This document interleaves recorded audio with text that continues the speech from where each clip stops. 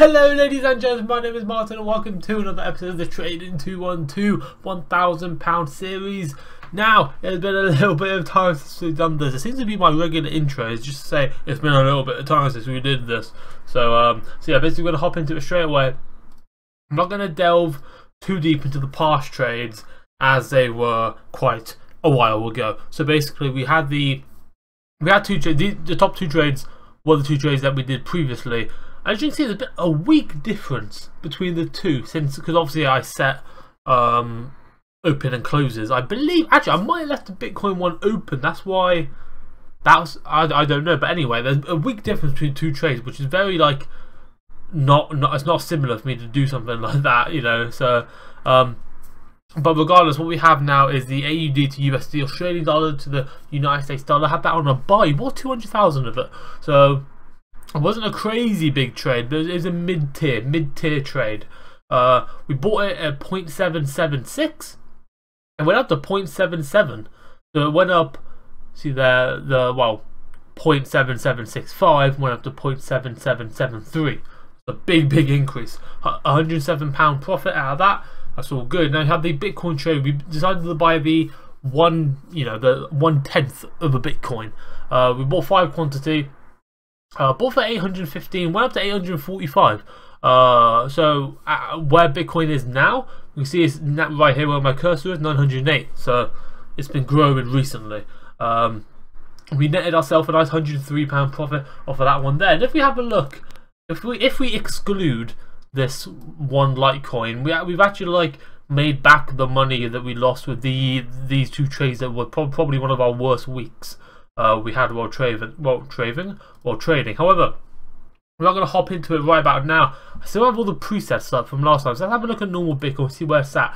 $9,091 for one Bitcoin at the moment.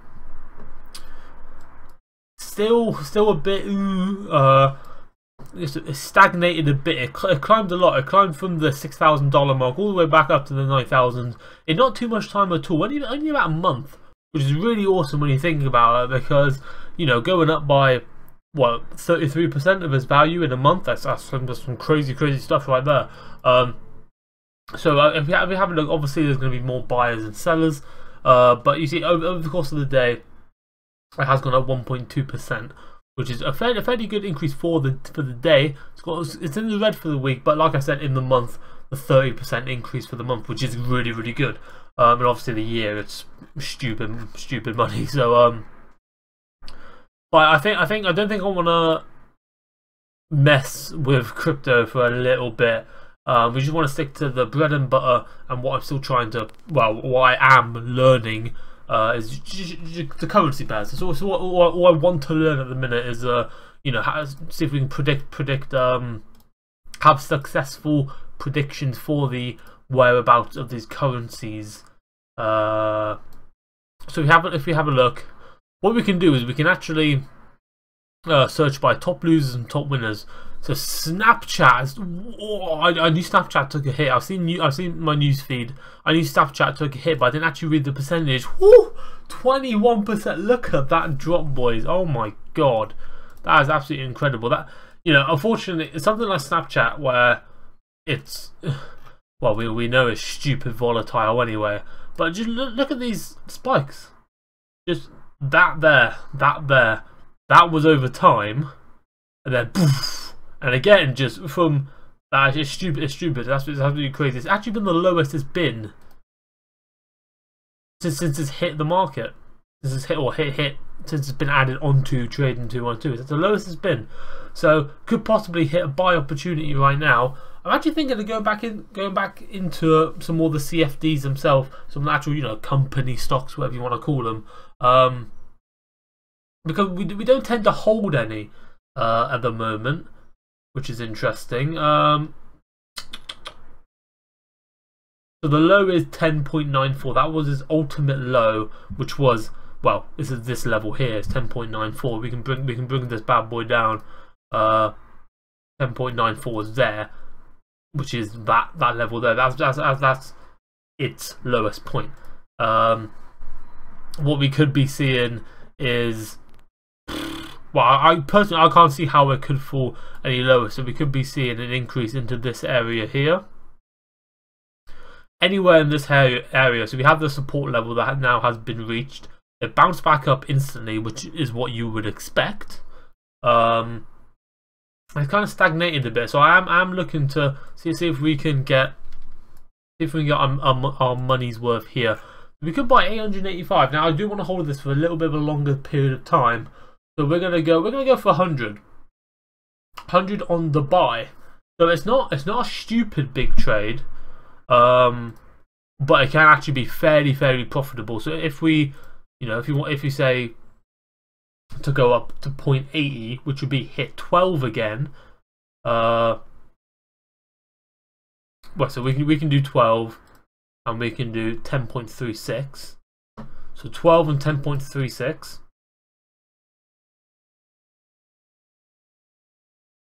Oh wait, I have it's already drawn for me. What am I doing? So it's that level and that level there. So it's actually like if it falls further than the stop loss, then it deserves to be at that level, because obviously something isn't really going that too good. So before it to hit the take profit, I think it's reasonable that it would, and I have confidence that it will still come back up, because this only happened, what, like not too long ago. It was probably about, well, I suppose we can look in a bit more in depth if we really wanted to. Was that 2nd of May at, well, like 12 o'clock, something like that. So, but regardless, it's a stupid drop, and just seeing the move. But with a lot of CFDs, it's like that. It's like that. C.H. Robinson, Gillette, everything's buggered. Monster, we all know Monster. Yeah, it's the exact same thing. So, we could do some heavy investment on some CFOs. If we really wanted to. Starbucks, Pepsi's had a rough time. Pepsi's had a really rough time recently. It's actually on the come up though, which is interesting. But it's interesting to see the movement of these CFDs. Have a look at the top winners. Garmin. Haven't heard of Garmin. Apple, Fitbit are up there. Fitbit's been doing really well recently. Yeah, just overall since well, start of April, it's been doing mad movements, which is good to see, because they were a company that, well, not a company, their stock price was like, it wasn't too good. Well, it's nowhere near as good as it used to be, basically, last year. So, or last year before even. The early investors, well, I wouldn't even say early investors, the old investors who put their money into it have lost a lot of money, basically. So but it's good to see that they're on this end of the board. BlackBerry have gone up, Monero of course, GoPro have gone up as well. GoPro has been one that was also struggling. People criticising it as a bloody penny stock and whatnot. You just but still, look at that. It used to be, even recently, it hit 15 stock price, man. That's crazy. Oh no, that was August last year. $15 gone down to 5. I know they're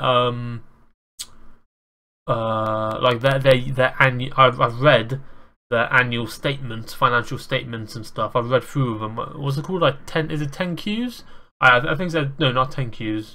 Oh, here's something interesting. So I was looking at some of the CFDs and see how they were doing.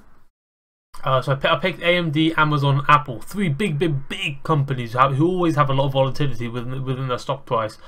And looking at the graph, these movements are incredibly similar, very similar. Like, apart from the price difference, obviously we have 1500, we have 176, and we have $11 per unit of stock, whatever you want to call it, or whatever you want to call it. The movement is incredibly similar, and it asks the question: which one's going to retrace first?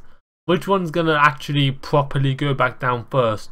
And I'm very, very tempted to go on a sell for Amazon, because Amazon are under a lot of scrutiny at this current moment in time. You know, that Jeff Bezos isn't really the most liked person in the world for the most part at the current moment in time. But it's Amazon. Like, you expect Amazon to always be bullish.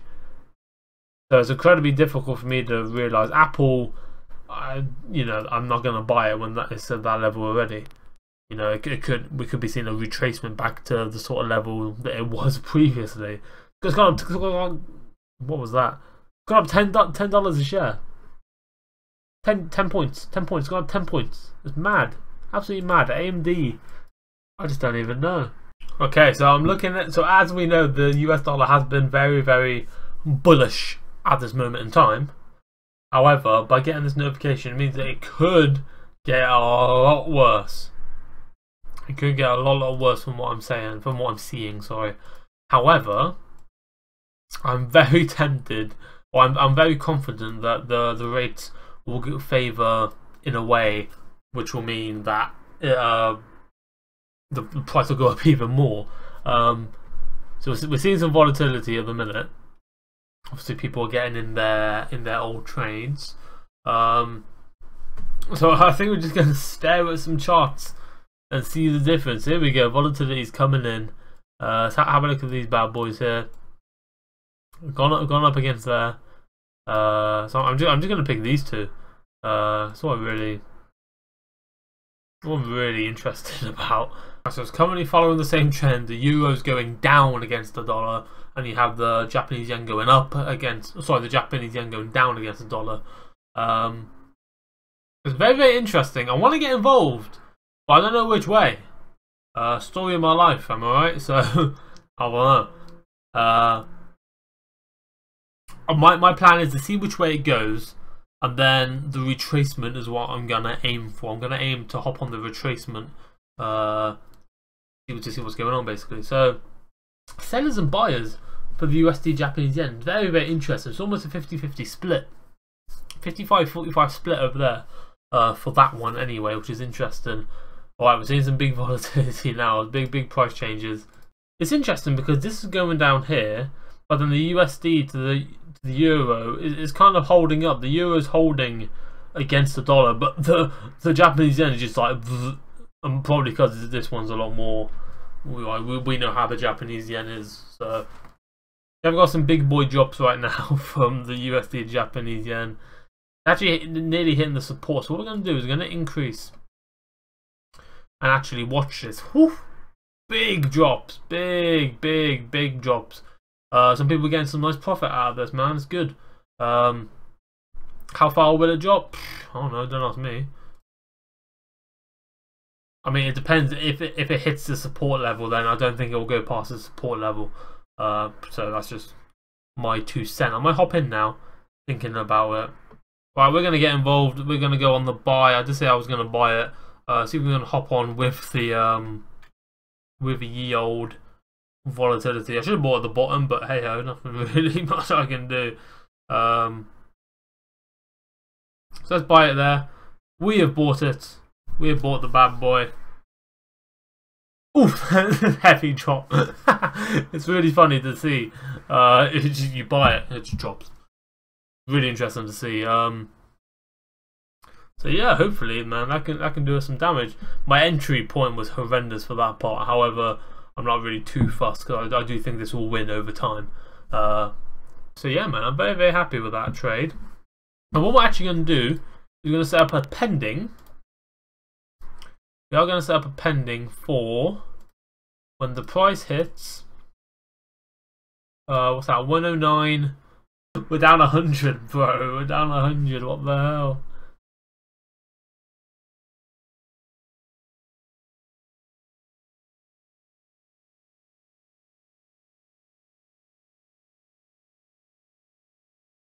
So it's hit the little peak, and it's now over the threshold. It's dipping under and over, so it could cash it out now at the right time for, you know, like 11, and apparently not. It's gone down to minus 50 again, boys. Oh my god, what has happened? The volatility is insane. This is the thing I like about it, okay? This is one of the best things I love about forex trading in markets. We're about to buy some more. Oh my god, we're about to buy. Oh my god. Oh my Jesus Christ. Oh my god. Holy fuck, we bought more. Fuck me sideways. Oh shit. My account's gonna implode. Fuck me, dude. This is insane. It was going so well. It was going so well. This is actually really interesting to see. Oh, here we go. It's going back up. It's going back up. It's going back up.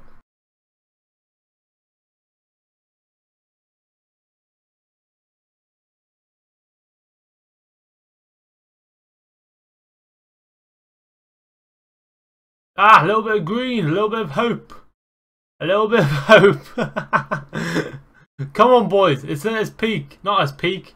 It's low. Buy, buy. Everyone buy.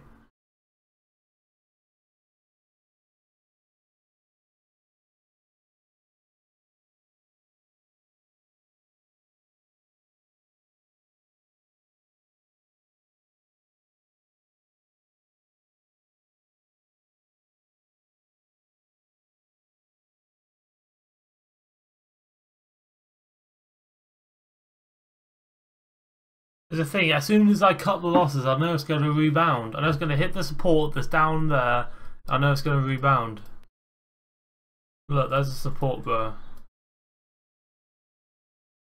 What, fuck? For the first line of support. Look, right there. That's the support. It should hit there and then rocket back up. Which is kind of doing. We're blast off. Blast off. But, dude, it's really interesting to see the movement that's going on. The first entry was horrible, absolutely disgusting. This one here isn't as bad, even though it should have technically been open here, because that's where the first support was. If it broke through the first support, fair play. Open another one when it hits the second support here, which unfortunately I couldn't do. I could only open it there because that's where I thought it was going to rebound up, which it didn't, and I can't really open it anymore now. Look, I physically can't. Look, I can't have insufficient funds. I can't do it. I can only open. Wait, how many could I open? 70. I can open 75,000. 75,000. That's all. That's all my margin will allow me to do. Right, this is a new Fed statement everyone was talking about. This is in comparison to Wednesday's FOMC statement with the one issued by the Fed previous policymaking meeting on March 21st. Text removed from the March statement is in red with a horizontal line through the middle. Text appearing for the first time is in red and underlined. Black text appears in both statements. So inflation met and the committee met in March. Yes, new one. Job gains have been strong on average in recent months. The unemployment rate has stayed low. Recent data suggests a growth of household spending moderated from strong fourth quarter. Oh wait, sorry. Recent data suggests a growth of household spending moderated from its strong fourth quarter. While business fixed investment continued to grow strongly. On a 12-month basis, both overall inflation and inflation for items other than food and energy have moved close to 2%. Okay. Market-based measures of inflation compensation remain low. Survey-based measures of longer-term inflation expectations are little changed on balance. Consistent with a statutory mandate, the committee seeks to foster maximum employment and price stability. All that has been removed. The committee expects that blah blah blah blah blah. Inflation on a 12-month basis is expected to run near the committee's symmetric 2% objective over the medium term. So they got rid of move up in coming months to stabilize. It just got changed. So quite a bit's change, and that I stayed exactly the same, which is interesting.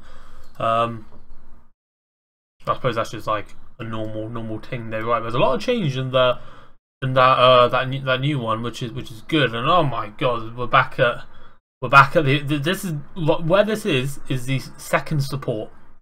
First support, second support. We're at the second support. This is the support because it's not falling under it as yet. If it falls under it, I'm gonna be fucked. So I don't really know, but it seems to be holding out at that support, which is good. Because I don't know, people should really be buying. A lot of people should be buying into it now to be pushing the price back up. But what I'm gonna do is I'm gonna leave this on a little cliffhanger by saying this is gonna be the end of the episode. What we have so far is 688, 668 is volatile, around about £650 in negative results so far. My entries should have been a lot better. It's a lesson learned, especially when you're dealing with this stuff like this. It's only actually probably like the third or fourth time I've been actively trading during a market where a big thing has happened, and obviously the Fed statement is obviously a big thing, isn't it, for the dollar and whatever else it affects. So we're gonna leave this on a little cliffhanger. So yeah, and we also have a Snapchat trade. There's currently a -7, so everything's a bit negative right about now. But we're gonna hope this can turn around. What I'm gonna do is I'm gonna see if I can take this out at like a -300. We're gonna wait it out for now. So yeah, if you did enjoy, please make sure you leave a like, comment down below, subscribe to the channel, and yeah, I'll be back well tomorrow with updates on how this went. So yeah, have a nice day, stay safe. It's a massive. I never do this. But yeah, have a nice day, stay safe, and peace.